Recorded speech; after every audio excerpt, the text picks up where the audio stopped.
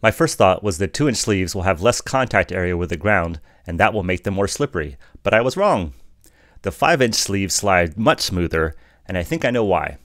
The increased contact area spreads the weight out, which decreases the friction. The 2-inch sleeves are extra sticky. The pavement really digs into the PVC, making the sleeves hotter and even more tacky. This is the first time I've noticed a ring of shavings on the driveway.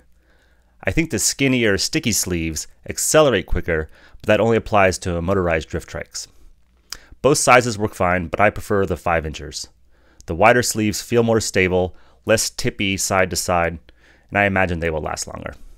Let me know what you think about the differences between the 2-inch and 5-inch PVC sleeves. Thanks for watching.